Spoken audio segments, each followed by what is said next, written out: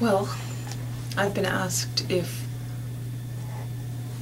others could perform my version. And I'm still grappling with that. And I think if anyone else were to do it, people would be offended. My own people would be offended. And I think there's something about that. There's grounds to stand on. So let's say you want to teach this particular story in your own classroom. How do you ensure that it is done in a way that is respectful? So I get offered, or I get asked to come and perform it in certain classrooms here in the university. And I'm fine with that. I do that because that's my role and responsibility as a communicator of our living culture, as a bridge between the Indigenous and the non-Indigenous world. That's part of my role.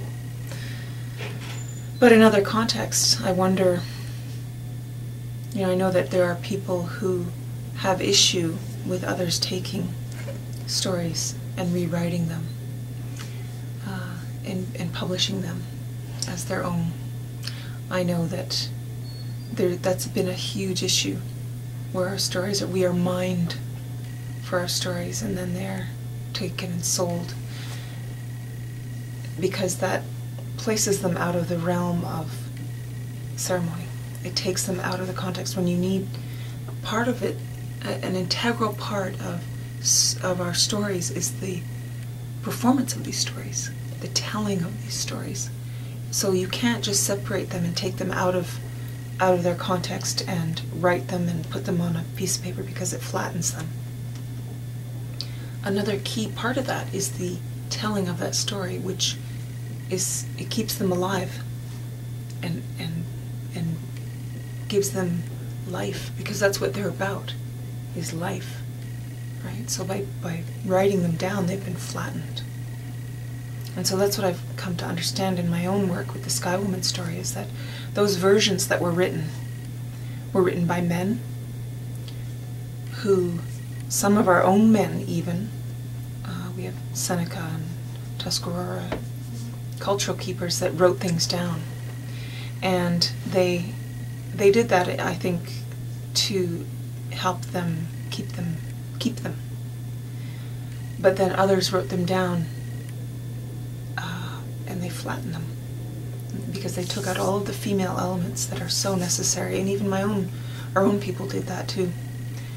And it flattens them, and it kind of takes the life out of them.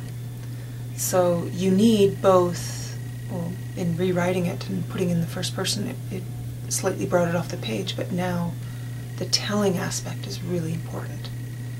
And it brings it back into life, up and off the page and back into life.